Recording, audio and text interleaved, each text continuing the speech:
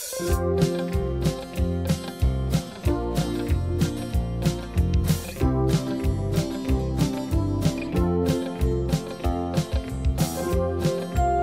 name's Pat O'Scannell. The long version is Patricia Maureen O'Scannell. And if you want all four names, it's Patricia Maureen Anastasia O'Scannell. It turns out I have another name. I was adopted, so my original name was Moira Reynolds. But be that as it may, I had just started to tell you about coming up here in 1980, and since you gave reference to, obviously, in our discussion beforehand, the women's movement, I just want to mention that I've been involved in the women's movement since long before I came up to Ashland. So that's just sort of there to tuck in your back pocket. And when I got here in 1980, it was after completing a degree in music at UC Riverside. And after getting involved in music fairly young, I started as a professional church organist when I was 13. So I had gotten into early music very early, started out as a church organist and got started in my training. So by the time I was in high school, I pretty much knew that medieval and Renaissance music was what I wanted to do. I was lucky enough that I lived in Riverside, California, and at UC Riverside there was a really strong program there called Collegium Musicum, which is there to teach people either how to be a conduit between a modern instrument that they already play into an early instrument, or just to teach them to learn to play early instruments. And so that's kind of where I got my start there, and studied under a wonderful director, Dr. Fred Gable, who's luckily still going in great health and does a lot of editions of music by Michael Praetorius, a famous Renaissance composer. So I kind of got a really good start out in that. So it was very lucky for me that at such a young age, and I think I was 23 when Todd Barton received my resume and audition tape, that he hired me. And so, you know, in reference to the women's movement, I also want to praise Todd. He had a history of hiring women for the Green Shows as performers, which was really wonderful. I was so honored to be hired. It was definitely I kind of auditioned almost just as sort of a trial run. I had worked at one Shakespeare Festival, and this one was the pinnacle within the U.S. of programs like it for music. And so I kind of thought, well, I should at least get some experience auditioning, you know. So I was actually surprised when I was hired. And Todd was also the one who allowed me to move forward 10 years later when I was advanced into the directorial position. He was the one who really facilitated that. So a big shout out to Todd Barton, who is very much equal opportunity sort of guy, and I loved working under him, although he was really my director for only 1 year. But so I came to Ashland. The first 10 years I was just absorbed in being a Green Show musician and doing everything that we did. We made a certain number of recordings. There wasn't a lot of emphasis on that at that time, and we accompanied a group of historic dancers. And we did our shows. You know, it was set in this format which you probably encountered in 2020 or 2000 when you got here, which was 3 shows. Each one was supposed to be tied to some degree to one of the outdoor plays. As time went on, the interpretation of how that was going to be meted out kind of changed, you know, over time. But when I got there, it was early music all the way. Not just early music, but it was English Renaissance music. It was very much music of the time of Shakespeare, music of Shakespeare and his contemporaries, English music. And we did the 3 dance forms. We did, you know, English country dance, we did courtly dance, such as you might find in Italy or France, and we did the Morris dancing, you know, with the sticks and the bells and all that kind of stuff. And so we really had an opportunity, which was amazing, to work with live dancers every night. That was great. Then 10 years go by, and we, you know, series of music directors come and go, and I have the opportunity, and I go away for a year. I establish a group called the Terra Nova Consort, which does some touring, and then I come back the following year as the music director, bringing the Terra Nova Consort into residence at the Shakespeare Festival. We were the band that provided music then for the next 17 years for the dancers and also for ourselves, because the shows, you may recall, before Dance Kaleidoscope arrived, yeah, because they, I think, came a little bit after that, lost my train of thought. How could that possibly have happened? Before Dance Kaleidoscope arrived, well, we had historic dancing only. And then when they came, it all shifted to modern dance. And the whole emphasis changed. Everything changed about what we did. The dancers were, I wouldn't say fired, because it really was a season-to-season job at that point. But our wonderful Judy Kennedy, our wonderful dance reconstructionist who'd been with us for so many years, she was sort of moved out of the picture. And strangely, and still to this day, you know, a subject of some wonderment on my part, the Terra Nova Consort was retained. The dancers were moved aside, and then a Martha Graham trained dance ensemble from Indianapolis, you know, with at the head the choreographer David Hochoy, who used to be one of Martha Graham's principal dancers. You can find a lot of footage of him in those days. He was an amazing, extraordinary dancer. But he's one of the few people who can choreograph in that style and be an official, you know, Martha Graham dancer. So that was 10 years of really collaborating with somebody like that, and we would go back to Indianapolis and do shows with them. But that was also during the time when the Terra Nova Consort was really starting to gain its foot. We started to do things outside of Ashland. We began by collaborating with a world-class musician who lived in Seattle at that time. Unfortunately, she has passed. A wonderful woman named Margriet Tindemans, who was a Dutch early string player. And we collaborated with her and started co-producing concerts in Seattle. And that kind of got us started sort of envisioning our band beyond just Ashland.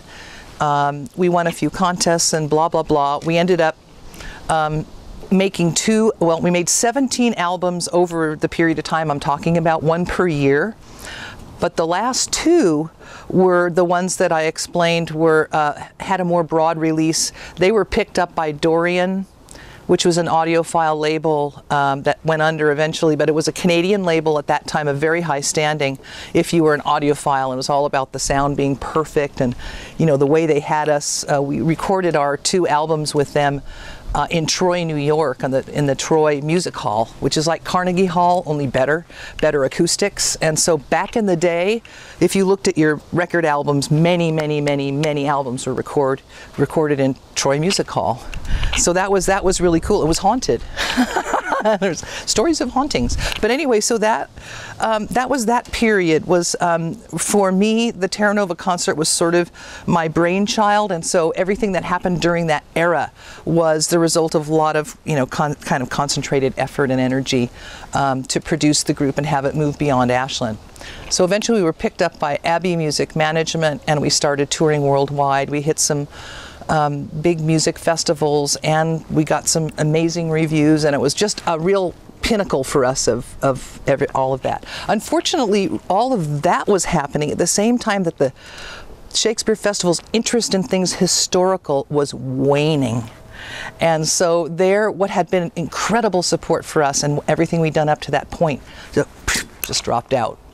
And it became more about, you know, their current thing, which was David Hochoy and modern dance and all of that. And so it was, I have to admit, it was a little bit of a stretch for me to try to fit within all of that, to try to still have the early music component be something important and visceral and happening right now and exciting in a context of, well, what we really want is brand new music written for modern dancers. So I would consider that to be sort of a time when the Terra Nova Consort, such as we were, that started to wane. And, you know, as life is, you know, you hit a pinnacle, you can't just be there the rest of your life. Things have to go up and down. So that was the contour of that. After I left Shakespeare, and that was in 2007 was my last season there when I was on full contract. I took a few years off. I did my Edith Piaf show, which hopefully you can maybe take a look at the review of that. And that had started out as a green show, but I turned it into a bit more of a cabaret sort of style show, and did it at a local theater, the Camelot. and projects like that, you know, did a little bit of jazz with Bill Leonard and, you know, a few other people, and just kind of and started a rock band called Cover Art that did progressive rock. I needed to get away from early music a little bit just to kind of freshen the palate, I guess you'd say. And then in 2000, so that was 2007, then in 2016, I decided, it took me a while to figure out what I was going to do, but I realized what I needed to do with early music was to start a nonprofit, that it wasn't a for-profit endeavor, and it had never been.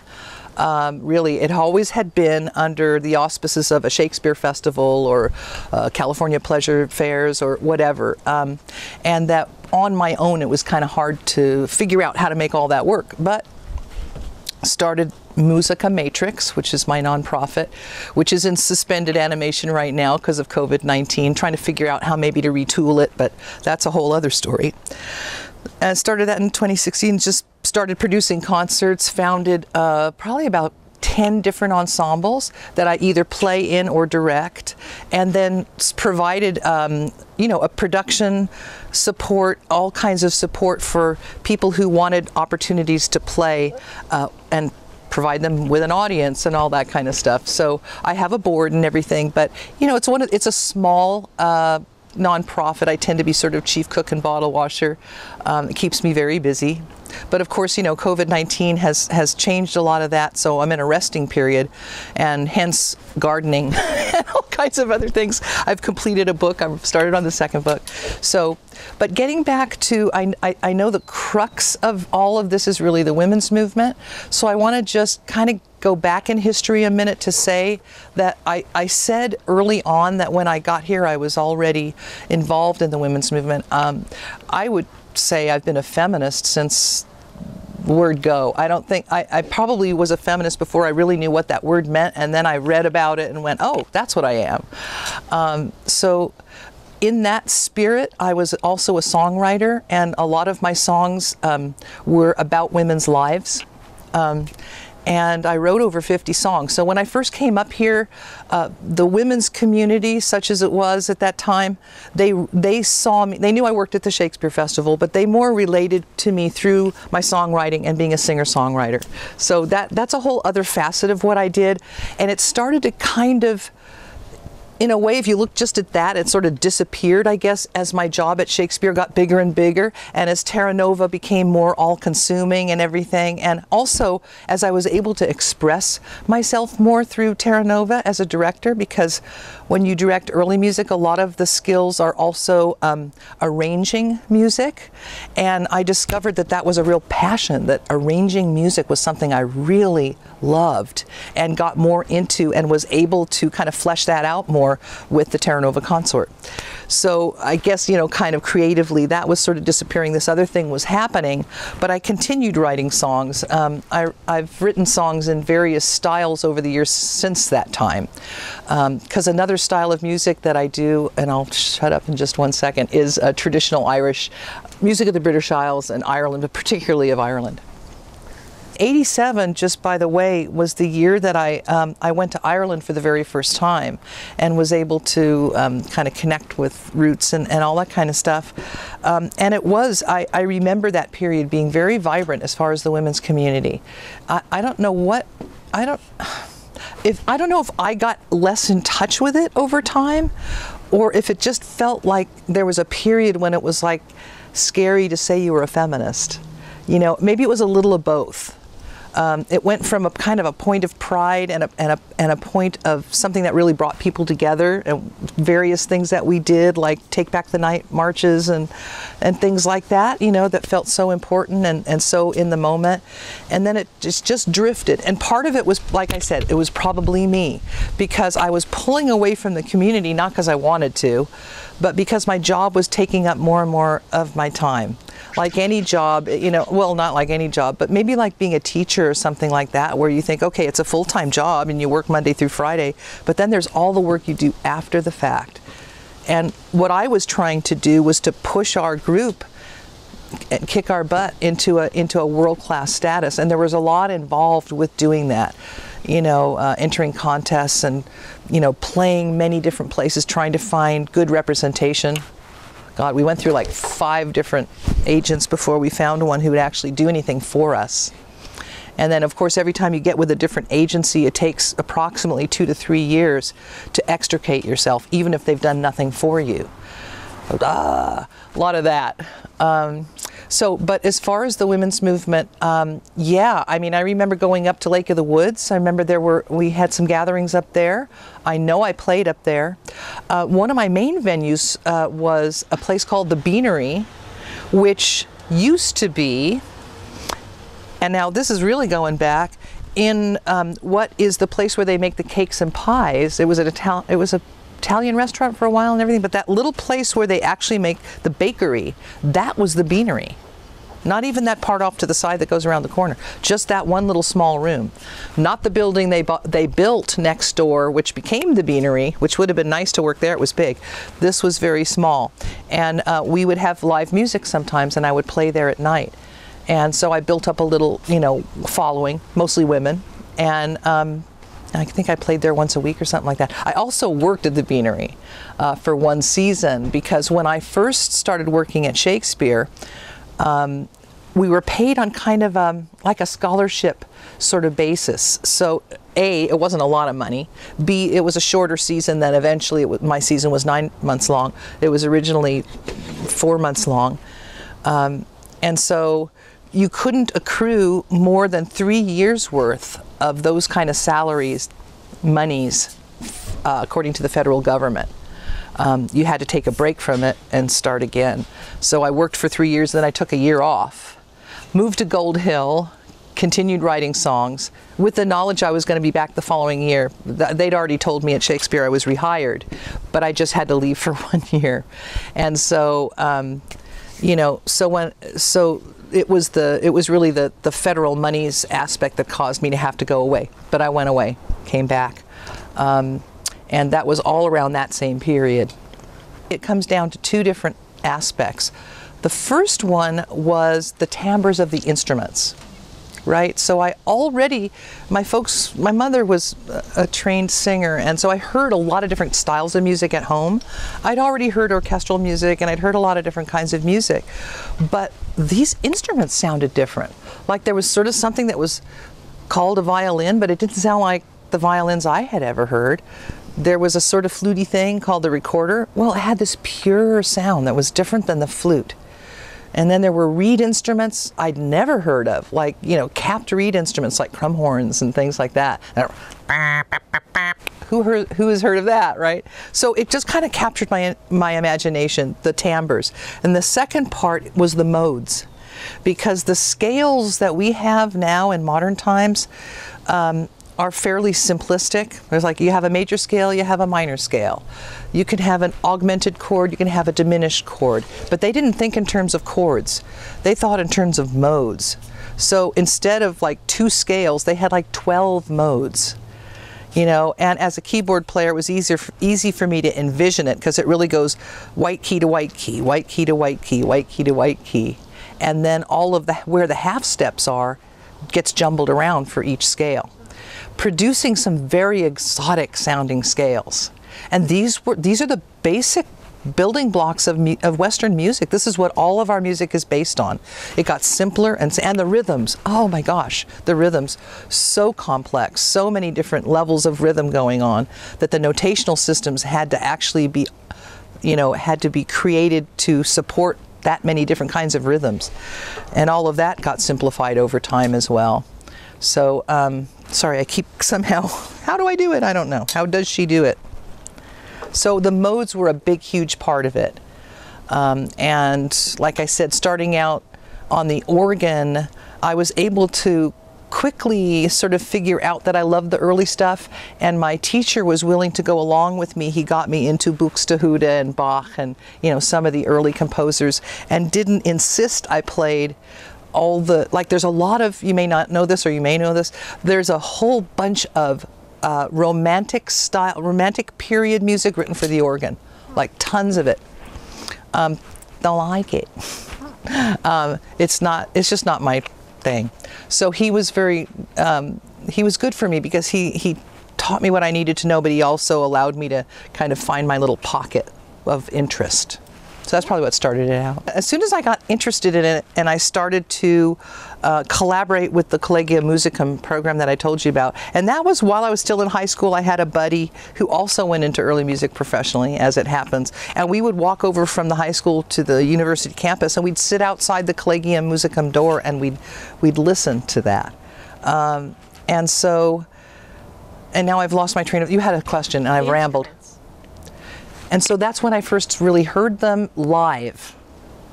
And so then you start to see what they look like, and you start to connect with the people playing them, you find out a little bit of information. And then when we actually began playing with the group, of course, we learned a lot more about them. We found that these instruments there's more people playing them now than there were in the Renaissance period.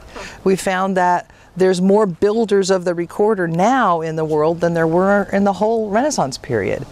So it's kind of like the Highland bagpipes. There's more playing those now than ever were at the height of the instrument in Scotland when it first, kind of hit its heyday. So you find out about them and you have an opportunity to handle them, to play. Now, this was why UC Riverside was such a great program for me, because I came there and they had all these instruments. They had a set of Renaissance style recorders. They had a set of crumhorns. They had a set of violas da gamba, an instrument that I still play and teach. They had everything. They really had, Fred Gable had taken years, because the program had been going for 25 years or something before I got there, and Fred had inherited it and it had really burgeoned and turned it into something, and he obviously had some kind of budget to buy instruments. So that was where I got sort of the hands-on learning about these instruments, and realized that, you could, if you've got a list of the good builders and stuff, you could easily order instruments and have them made for you. And the first instrument that I had made, that my father actually commissioned for me, and I still have this instrument, was a viola da gamba built by a man named Lynn Elder. And his great contribution to early music, and it was a great, he's still alive I think, but he doesn't live on the West Coast anymore, a great contribution was he made instruments that students could afford to buy. So this is the viola da gamba. It's literally the viol of the legs. There were a lot of other violas, viola da braccio, all kinds of different. It was a generic term, but it's held between the legs like a cello would be, but it comes in different sizes like all the instruments. You've seen the recorder, and there's a little one, a soprano, an alto, a tenor, a bass, etc. Same with these. Same with the sackbut, which is the trombone, all different sizes. Same with all the reed instruments. So this is the treble, the smallest one, and it's held between the legs but bowed underhand. So if you play a modern string, or you've seen somebody playing violin or cello, they'd be holding this with this grip. I'm holding with this grip. The strings are made out of gut. It has frets on it like a guitar. So in pretty much every way it's totally different from a cello, but when people see it they think cello. One night I played a show out on the green at OSF. I was playing my tenor, and at the end of the show this woman came up to me and she said, "Oh, how nice, darling." She said, "You play a training cello." So I had to explain to her, no, this is not a training cello. In fact, it's not related to the cello, it's related to the guitar. But anyway, just an example. I think the instruments are beautiful. They spent a lot of time making them look beautiful because that was important to them. They would hide any bits of metal they thought were unseemly or whatever, so they're just a joy to look at as well. But I have a very large collection of various instruments, and this is one of my violas da gamba. Musica Matrix has really been my focus for the last several years. I wouldn't say 10, but 6 maybe. And I've really been enjoying it. I think we've brought a lot to the community. However, given that we were a performance-based operation, basically producing concerts so that musicians who play those styles would have an opportunity to play, that's kind of hard right now with what's going on with COVID-19. I'm reticent to produce concerts where I'm not sure people are going to come. They're not the kind of instruments that play well outside unless you're choosing specifically a loud instrument that is to be played outside, but most of the instruments we're dealing with and that I'm dealing with are these indoor instruments, very quiet. So I'm guessing it's probably going to be the end of this year before I can even decide on whether we will produce concerts in 2021. That's my current kind of plan, is I'll make that decision in December. However, one thing that's, you hate to talk about COVID-19 having any good aspects because it's just so horrific for so many people. But I guess every cloud has some kind of silver lining. And what it has afforded me is just some time to kind of realize how much, what a workload I had placed upon myself, and that I needed some time off. And also to think about maybe how Musica Matrix could possibly be retooled in the next couple of years in a way that would benefit the community. I'm still thinking about that. I need to talk to our web designer. I have ideas right now about how we might give some forums on our website. We have a nice website to local musicians to maybe post ads or talk about things they're doing. Or an idea that I had that I need to figure out if this is even feasible would be to show some concerts, some live concerts that people are doing now, and produce those concerts for them so they get quite an audience. And so I need to talk to the web designer to see how that could possibly work. But it took me probably, March 17th was for me, because of working at the food bank, that was our cutoff date before we revamped our whole system there. That's how long it took me to be able to figure it out. I was like, I would like to think of a way to retool this, and I just kept thinking and nothing came to me, and I just set it aside, and in the setting aside of it, my mind was still working on it, and I came up with some ideas. So I guess that's just a way to say, hey, there's always some good thing that can come out of some bad thing. And I'm just so thrilled. I guess the cap on this would be to say how thrilled I am that a project like this is being undertaken. I think so often the contributions of women are lost and forgotten, no matter how important you are. It can be easy to take that on and to think, oh my gosh, I'm just not whatever enough. Then you're thinking, but wait a minute, Madame Curie and all these famous women who you still have to kind of kick people in the butt to remind them that they existed and what they did. And there's more and more women like that. So I'm hopeful. I'm hopeful that that's going to burgeon and continue to bring us, more opportunities.